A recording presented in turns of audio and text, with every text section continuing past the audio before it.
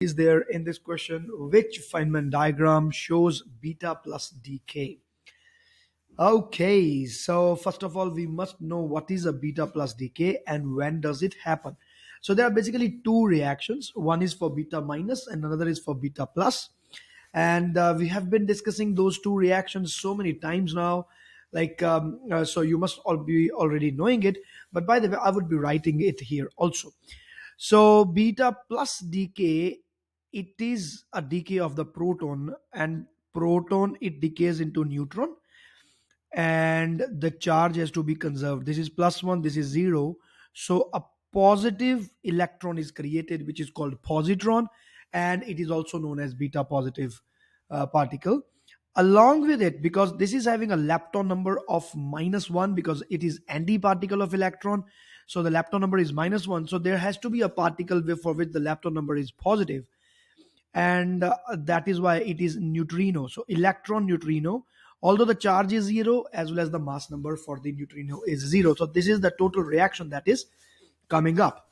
So when we are reading this Feynman diagram, what is actually happening is here, proton is having up, up and d quark composition, and neutron is having up, down, down composition for the neutron.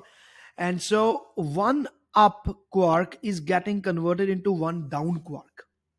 This is what is happening, and this is what is shown here. They are starting, all are starting with the up quark, isn't it? Like here, but D is starting with the down quark. So D is definitely out of the picture now. Okay, so coming back to the options again. Now you see, how are you going to read a Feynman diagram? I've earlier told you that there is one axis which is taken to be as time axis. Either it will be horizontal towards right hand side, or it will be upwards, which will be taken as the time direction. So in this case, I think horizontal time direction does not make any sense.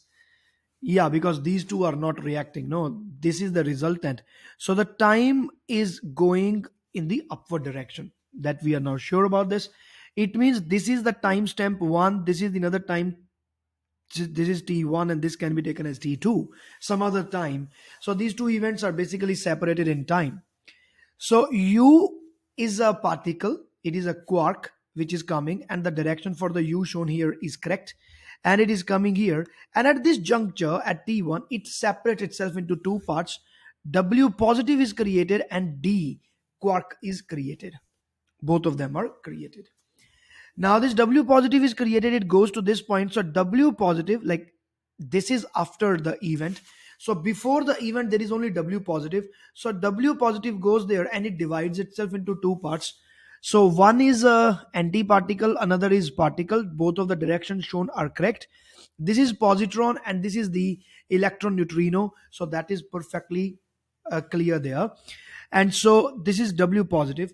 And I think like there should be no problem in this. Let us go for B also. Let us analyze that. So there are two timestamps now, this one and this one. Clearly at this second timestamp, which is at T2, we can see that W is coming and this is coming. Both of them are coming. It means that the antineutrino that is shown here, it is colliding with W positive boson, and after the collision, there is only one particle, which is positron. This is not happening in this reaction.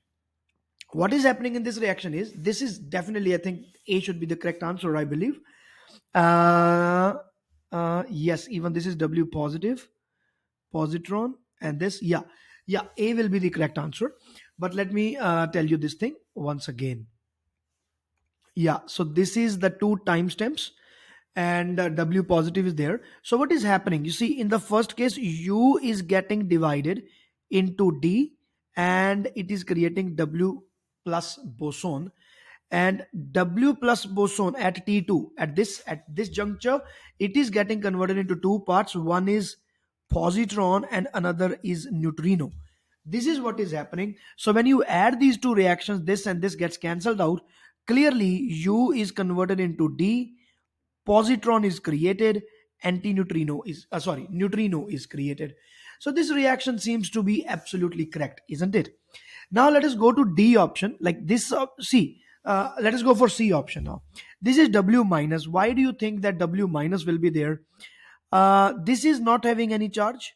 So this is having plus one charge and W boson is having plus one charge. So charge is conserved in A, but in C, if you are creating W minus, the charge is not conserved. At T1 as well as at T2, charge should be conserved, which is not conserved. Clearly C is also wrong. Let us go for D now. So this is the timestamp 1, this is timestamp 2. But here you see this direction is against the time. So time is going up, but this direction is going in the downward direction. It means that this branch should uh, um, depict antiparticle. So the positron is an antiparticle. It is okay, but this is a particle. This is this is neutron, neutrino. So neutrino, the direction shown here is antineutrino. So that is why D is also wrong, and clearly the answer will be A. So this is how we understand these Feynman diagrams and this question.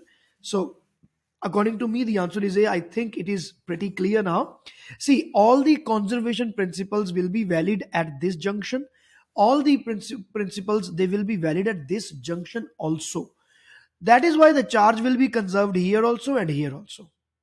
So accordingly, you can see like what is happening, and we can see. So this is how we do this question. So your answer is A. Let us verify it from the mark scheme if they are also getting the same answer.